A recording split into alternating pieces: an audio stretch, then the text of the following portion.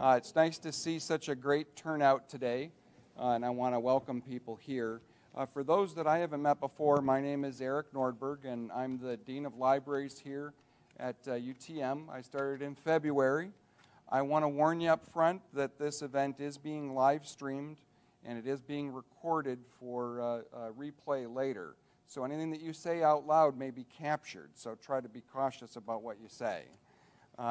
For those that don't get into our building that often, I shouldn't miss the opportunity to talk about the library, and not just the Paul Meek Library, but the library system and really what we do in support of students and faculty across the UTM family. So not just here on the Martin campus, but I've been off with Erica visiting the regional campuses recently, and we support students regardless of their location.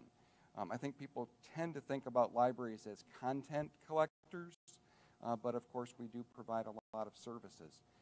Those are services ranging from helping people locate information, reference kind of traditionally, but also a lot of instruction. Aaron Weber's here in the audience. Raise your hand there, Aaron. If anybody here is looking to help their students understand how to access materials, Aaron's the person to go to.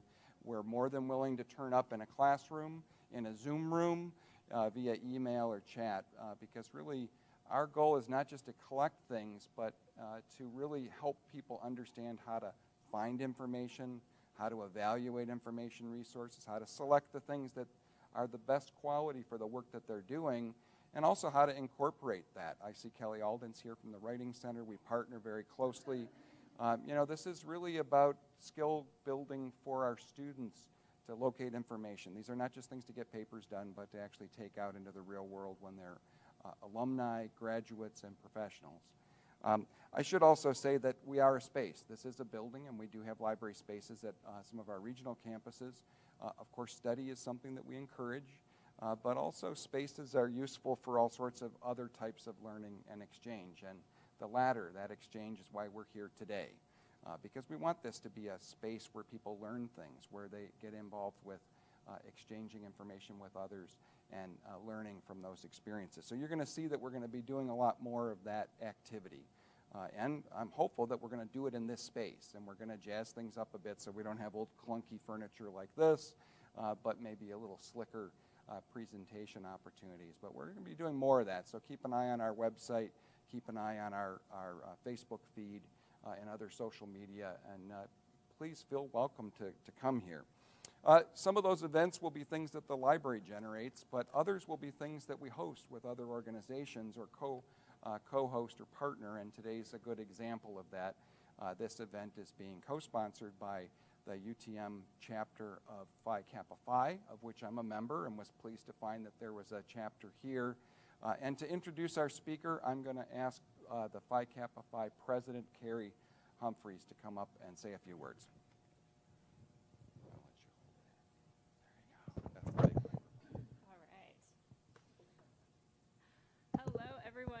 Afternoon. Thank you for joining us. So as the current president of our UT Martin chapter of the Honor Society of Phi Kappa Phi, it is my pleasure to introduce our speaker. So Dr. Amiha April Mela Alcazar, who goes by April, is currently the university president of the University of Pasig City in Metro Manila, Philippines. The university has 10 baccalaureate programs and approximately 5,000 students. She is now on a Fulbright senior scholarship here at UT Martin to conduct advanced research on models of American community colleges and their possible adoption in the Philippines. April's field of study is business administration, and she finished her Bachelor of Science in Business Administration, cum laude, at the University of the Philippines, where she became a member of Phi Kappa Phi in 1989, as well as Pi Gamma Mu Honor Society. She went on to graduate with a Bachelor of Laws degree from the same university and became a member of the Philippine Bar in 1994. Besides being a university scholar, April first made her foray into the international sphere during her college years as well. She started with activities utilizing her writing abilities, with prizes in the Chilean Writing Contest in Valparaiso, Chile, and Japan Airlines Writing Contest in Tokyo, Japan, while submitting her papers for presentation at the International University Congress in Rome, Italy, and at the Pi Gamma Mu annual convention held at the University of Alabama in Birmingham. She went on to take a dual technology program under the auspices of the International Association of Students in Business and Economics at the University of Bayreuth in Bavaria, Germany, for 18 months, and then she spent 6 months at the association's international headquarters in Brussels, Belgium, as a member of the International Congress auditing team. It was also in college that April studied foreign languages, including Spanish, Japanese, German, and French, in addition to her mother tongues, Filipino and English. After becoming a lawyer, April became a legal resident agent for international companies who had developed projects in the Philippines. She represented principals from the United States, France, Germany, Spain, Switzerland, and Japan, negotiating their contracts and investments in the Philippines. She then went on to study her master's in business administration and doctorate in business administration at Tohoku University in Japan for 6 years as a scholar of the Japanese Ministry in Education. She was also a recipient of the Association of Overseas Technical Scholarship under the Japan Patent Office for Intellectual Property and an Asian Scholar of the Japanese Association of Language Teachers. Moreover, April was an expert lecturer for the German Academic Exchange Council on Business Analytics in Germany and one of the first presenters to the IBM Big Data Conference, now known as Insight, first held in Las Vegas. She was also part of the mission of Filipino university presidents to Canada to research community colleges. All throughout her career as a student, lawyer, senior manager, academic, and administrator, April has always let the love of learning, which is part of Phi Kappa Phi's motto, and advocacy for international relations be her guiding lights. We are so fortunate to have her with us today. Please, a welcome round of applause for Dr. April Alcazar. Thank you so much, Carrie, for that very generous introduction. So I see some very familiar faces that I've met all throughout my stay here at UTM. So I arrived here on the 3rd of April. I had to actually quarantine for the first 2 weeks that I was here. So very much organized by our international officer, Stephanie. And so all throughout this time that I've been here, almost 10 weeks, I wanted to tell you a little bit about my experience here in UTM. And for today, it's less of a lecture, I think. It's not really an academic lecture, but more, I believe, an inspirational talk, which I hope will lead to our advocacy, both for the Phi Kappa Phi Honor Society, as Carrie has already mentioned. So I was so happy to see those 3 letters when I entered the library. So something very familiar to me. And at the same time also, all throughout this journey, I wanted to tell you about how I would like to advocate to bring the world to UTM and from a global affairs perspective. So I'm going to tell you a little bit about my own personal journey, how I was able to develop a kind of global mindset, and at the same time, how we can take the steps to really bring the world to UTM. So very fittingly, so I requested that I conduct this talk in the library because it's kind of a home of sorts for me. First, they gave me the space here.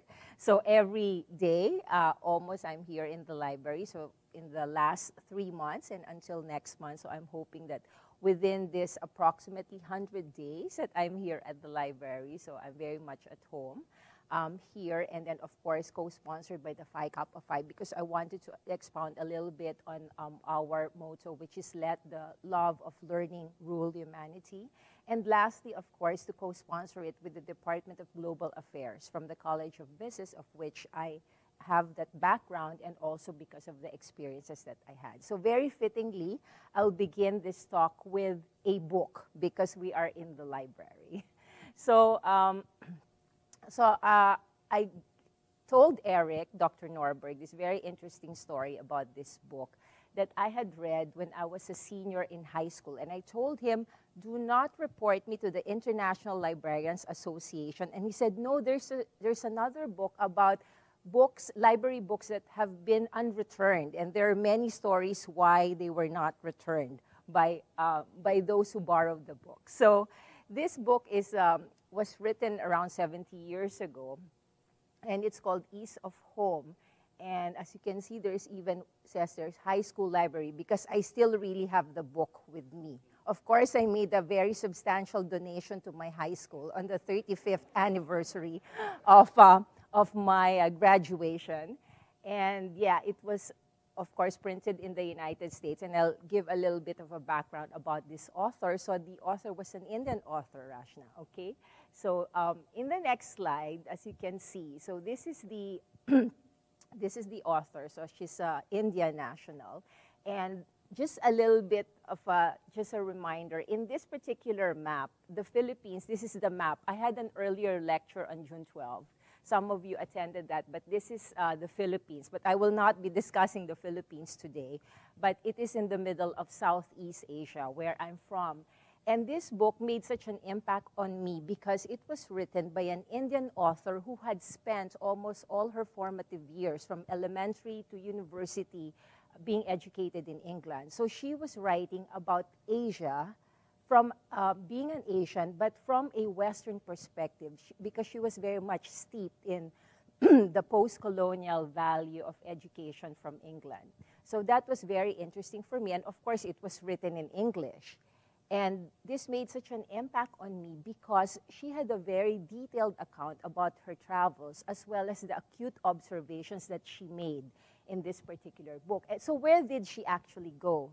So in this book, she had the opportunity to actually go, next slide please, to go to these countries in Asia.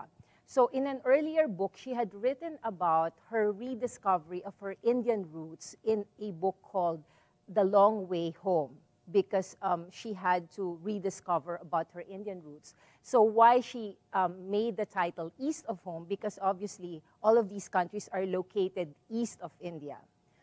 So that's why she visited Japan, China, Indochina, Siam, because this was post-World War II. So Thailand hadn't changed officially its name, and then in Indonesia. So she spent almost 2 years traveling to all of these countries. And maybe part of the reason was because I aspired to travel in the same way that she had described her travels, because she was very much immersed. She had an immersive experience in all of the travels that she did. She studied the languages first and foremost, and then she had different interactions with the peoples of those particular countries that she lived in. And very distinctly, she also involved herself with the different aspects of each of the cultures that she found herself in, that she was interested in, which was basically education and the arts. So obviously, Dr. Norberg, that was the reason why I took this book with me as a memento of my graduation from high school. So from this book, of course, I aspired to be like this author, Santa Rama Rao. And I really thought about, like, okay, what would happen to me after I leave high school? Because I was going to go off to college. So that's what happened. The following year, I went off to college. And I think in the first year that I was there, of course, the very first transformative element that happened to me when I went to university was it really opened up the freedom of the mind for me. I had, from a very regimented, intellectual regimentation, I went to a Catholic girls' school. So then I had the freedom in a public university to really discover and be intellectually curious and try to stretch the levels of what my intellectual curiosity will bring me. So when I say that the library is really a home of sorts for me, it's because that's where I did the intellectual wandering, the voyages. That's when it actually started. And it was, I think, also in my freshman year in university that I started to be on the path towards becoming a leader. Of course, I mentioned this to Dr. Norbert, and he said, oh, you're a joiner, right? Yes, I am, because to become a leader, you have to first learn how to become a follower. So I think that's what happened to me in the first year that I was in university, but that's what happened to me is the subject of a totally different lecture about leadership. So in the second year, I started really to join all of the student organizations. And one of the student organizations that I joined was a religious organization, okay? I went to a public university, but it's not very unusual in the Philippines because majority of our population is 80% Catholics, and then we have a lot of Christian denominations. So to join a religious organization is not very unusual for young people. But what was unusual about this particular religious organization was its international affiliation. So because of that, this organization had many networks of charities. So just 2 years after I read this very influential book, I was, I think, on my way to the International Relations Global Affairs foray because I then experienced at 17 years of age what I would always dub as the summer of my life.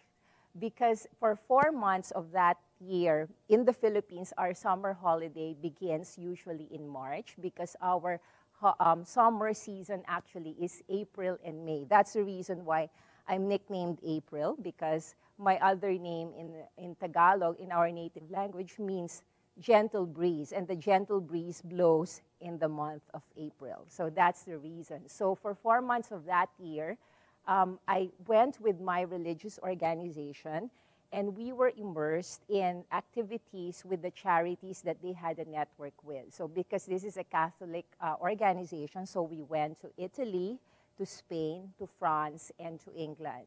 So it is through this interaction, of course, I had seriously started to study Spanish and French by this time because in the Philippines, because of our colonial history, so we were actually studying Spanish during our freshman year. And of course, French, being a Romance language, is related to Spanish, so it's a natural progression to also study another Romance language. So during these 4 months, I really experienced what I would say as an immersive experience. That is really first-hand experience with respect to the cultures of a people, not as a tourist, but someone who will experience culture of what the people are in a particular place. And of course, because we were involved in charities, then definitely it's not always the good side of those particular places that we will be seeing.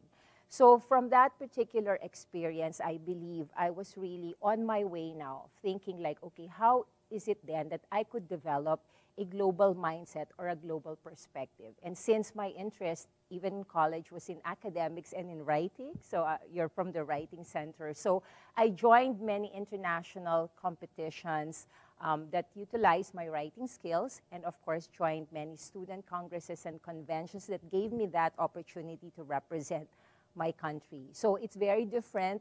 I mentioned that one of the first cities that I visited in the United States was in Birmingham. The reason being that we had a convention for the Phi Gamma Mu in University of Alabama, which they hosted. So the most memorable thing that I remember is that I didn't meet anyone who looked like me when we had the convention, and this was in 1990.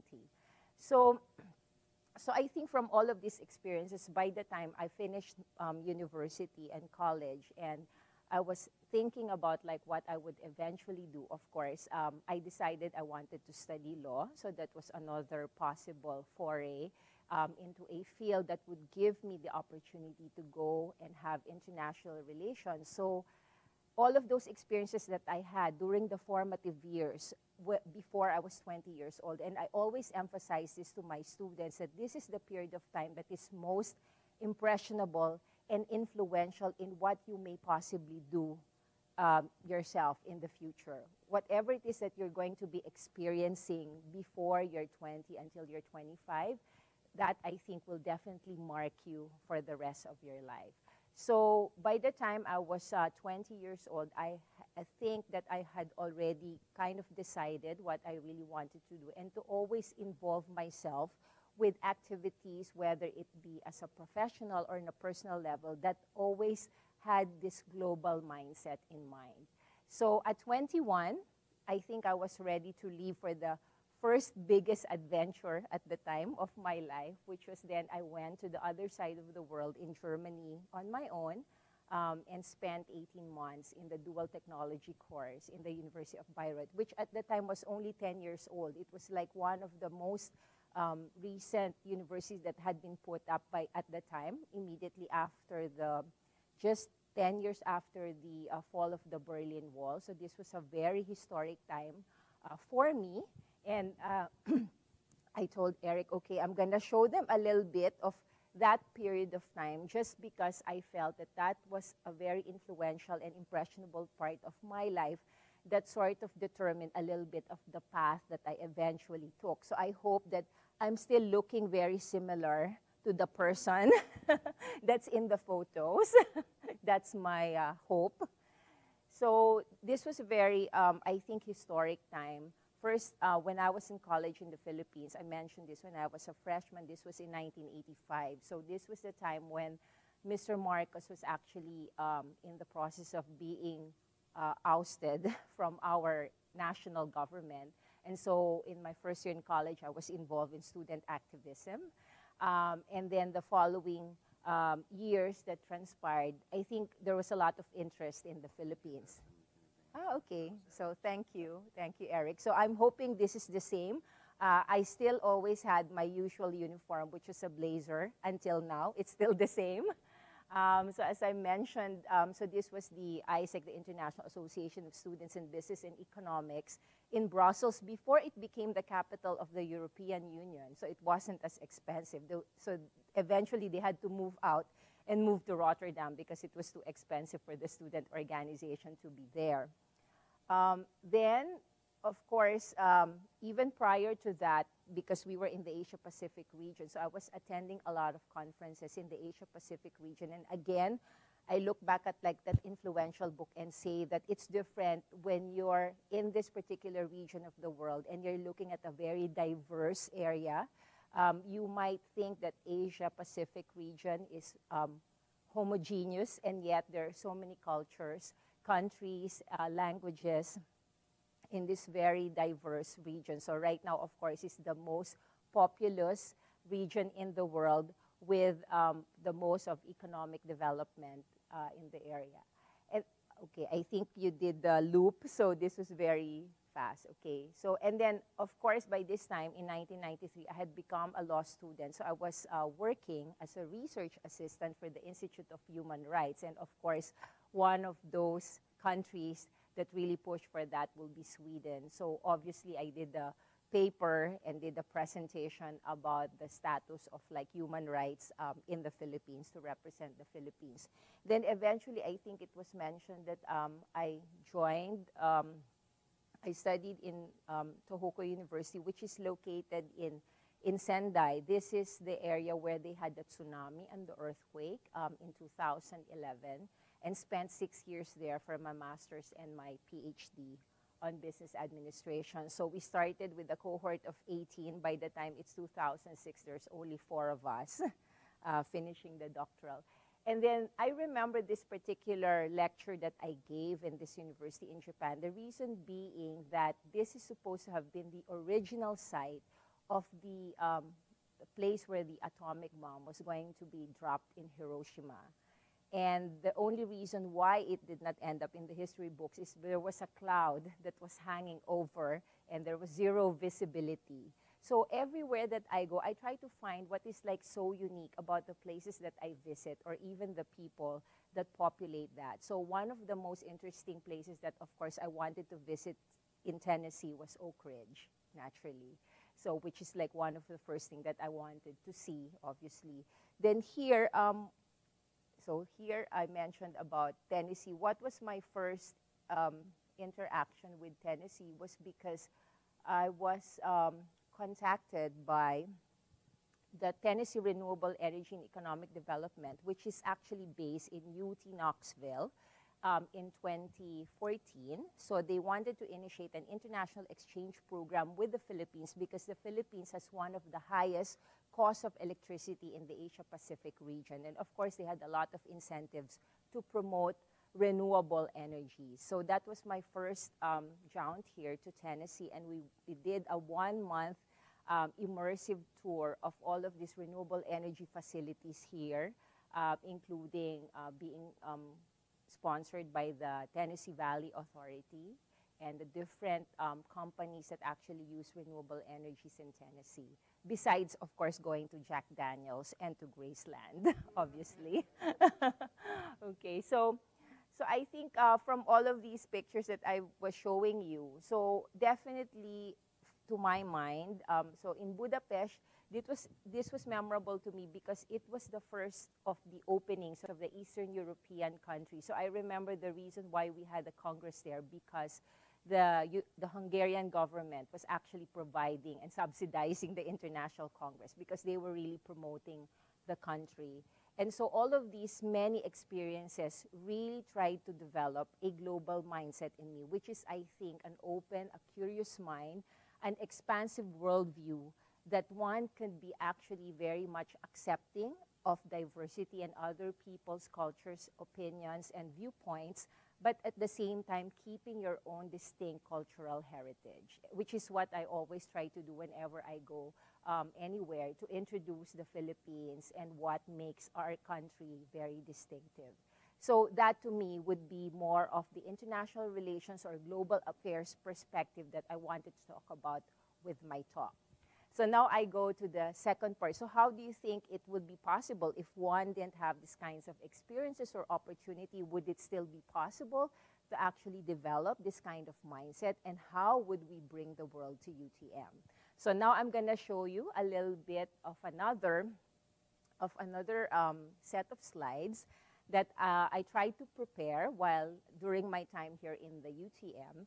And one of the most, I think, techniques that I have done in order for me to really get to know more of a place is to really have different interactions with different kinds of people from a particular country or community or city.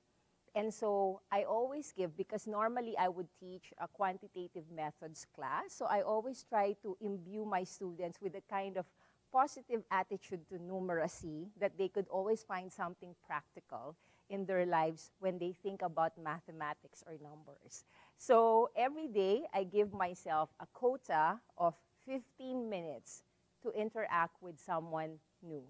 Okay, it doesn't matter who it may be, but that's usually what I do. So if I actually interacted for 15 minutes every day, so from Monday to Fridays, because I'm assuming I'm just here in the library Monday to Fridays, I have to take the weekends off. So that would be an hour and 15 minutes, right? Every week. So by the time that I finish, for example, my 16 weeks or 12 weeks, whatever, how long I may be in a place, I would have spoken to at least, at the very least, if I did like an hour, at least 10, if not 12 new people, or even more. Because normally in my job, and I keep on saying this, so as a university president, and I have been for the last 10 years, what do you usually do? And I go like, well, you really have to talk to a lot of people. That's what you actually have to do most of the time, right? So you really, so it will not be unusual actually for you to be talking to 20 people every single day when you're on the job. And so this is kind of like a rest for me, because if you're only doing 15 minutes talking to one person, okay, then it's not really such a stressful job to do, right? So what I did is that I've been having all of these spontaneous exchanges, interactions, and also one of the things that I've done since the pandemic was to actually do this virtual broadcast, because as you know, we had to suspend our classes. There is no face-to-face contact. And so one of the most effective ways is to actually reach our students or our community through social media. So since last year, I've been doing this virtual broadcast. So I just have to say that in a previous incarnation, I had a job in broadcasting. So that's another story altogether. So because of that, so what I do, and this is even very effective ever since I was in college, is that you get to interview people. Interview in the sense that you exchange something interesting or topical with them. And so I'm going to show you a little bit of what I have documented. This doesn't involve all the other undocumented interviews that I had, but these are some of the people that I have interviewed in the course of my stay here in UTM. Eventually, I will write down the transcriptions of what I have actually discussed with them, but it had varied from leadership to educational management to outreach programs, to their life here as a student, and so on as an administrative staff. So this is like some steps that I propose to take eventually when I discuss it after the slide of what we can do to bring the world to UTM. Yes, please. Yes, and there is sound as well. So this is care of our choir member from our University of Pasig City. So I had to request her after her final examination. So pardon the voice, I think.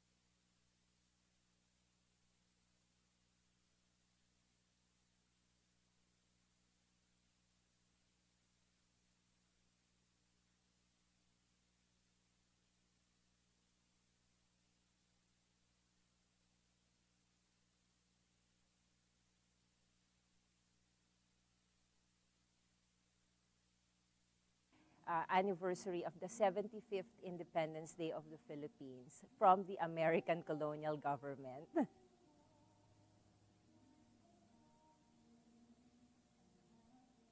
So the audience was mostly from the Governor's School of Agriculture.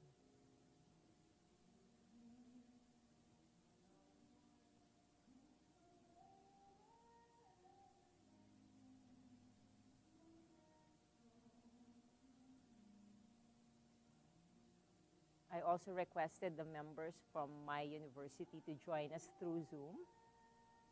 So there's a 13-hour difference, so they had to wake up early on a Sunday morning to join us.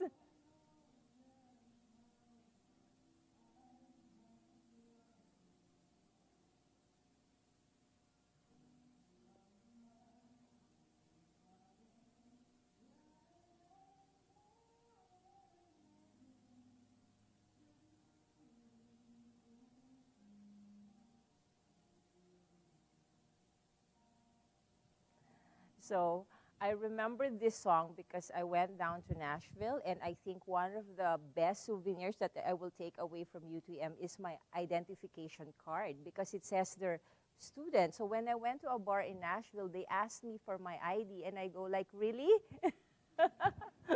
Okay. So yes, I did show my UTM ID card. Yes. So now I was saying about like how do we bring the world to UTM, which is what I wanted to actually advocate for in this particular talk. So I think firstly, of course, this is a university, so we are student-centered, I hope. So for the students, definitely, I would encourage for them to join student organization. Again, being a joiner, Eric, so whatever their interest is, whether it be sports, arts, academics, or volunteer organization, because it really provides you the affiliation and possibility to join this activity. So if it's Phi Kappa Phi, obviously this is an academic organization. So there are many permutations of the kind of exposure and immersion that students can actually benefit from. Besides the leadership skills training, of course, it's the exposure to the particular interest that you are in. For on campus, as Dr. Norberg was saying, I think it will be really good to have this kind of activities wherein you can even invite already the resources that are here in the university, your faculty members, your administrative staff. So in the course of my stay here, I discovered that there's a faculty member who met his wife through the Fulbright scholarship. She was a Fulbright scholar from Hungary. So I go like, you have to talk about Hungary, okay, to some of your colleagues here in the university, or someone who met his wife, on the other hand, when he went to study abroad, okay, another interesting personal story. Besides all of the experiences of the people in the community already, of their exposure and what they can share with the community. Of course, on a policy level, if you go to the administration, then you will have to actually think about international exchange programs, study abroads, or really developing a collaborative research or outreach programs for students and faculty to participate in. On a policy level, naturally, there must be some budget, manpower, or facilities that are going to be allocated for these activities to be conducted. And definitely, of course, because this is also the 75th anniversary of the Fulbright, so I have to emphasize to the academic activities such as that conducted by Phi Kappa Phi to really invite more academics, resource persons, scholars, and to provide diversity through faculty and international students coming to the university in order to provide more of a global mindset.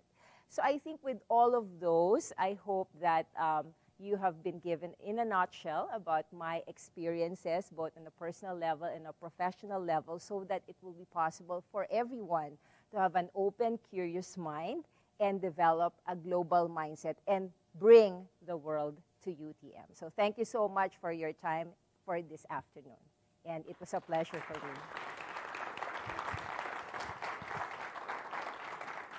Thank you. And April has kindly offered herself for questions and answers if there are any from the audience. John.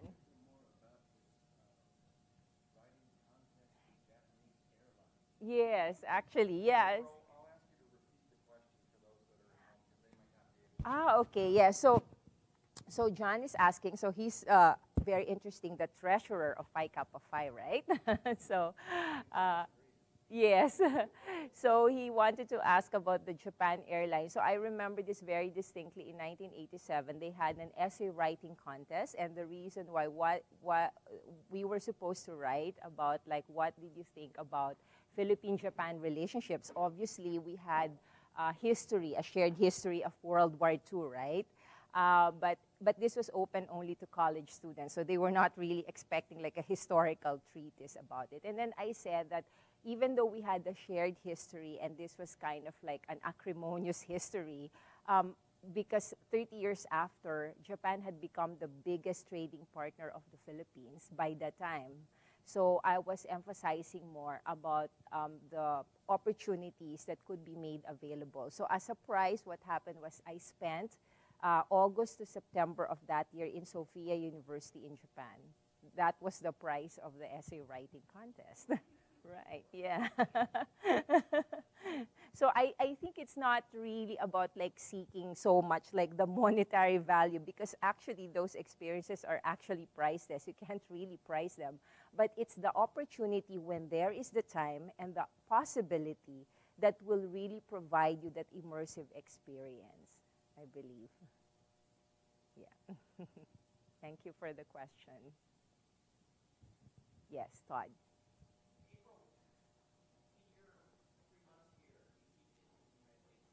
Previously, yes.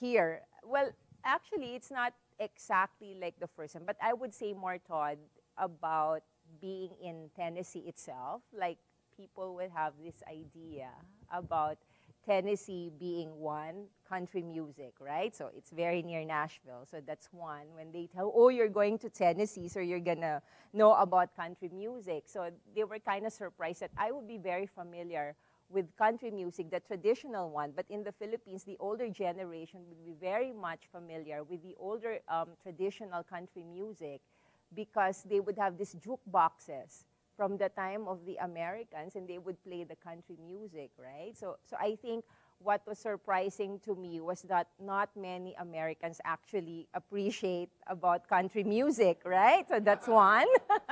Yeah, obviously, right? Do you know like this? No, they have no idea. Some of them, they have no idea. So that was one.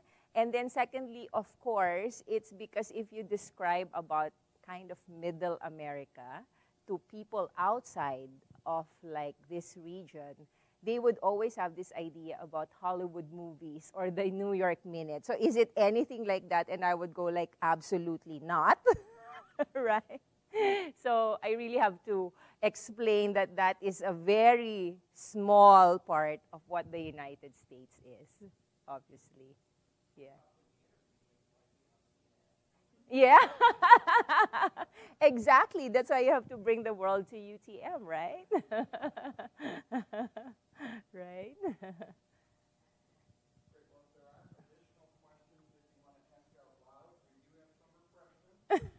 It, Dr. Alcazar is here and only to have to talk about other aspects of the things that you spoke about, but also other things. So please feel free to talk. yeah. So he didn't put Jack Daniels on the refreshments, okay? There are some special refreshments in addition to cookies. Dr. Alcazar brought a couple of things from the Philippines. Yes. Okay, so kindly try the salt and the sweet from the Philippines. Thank you so much. Thank you. Okay.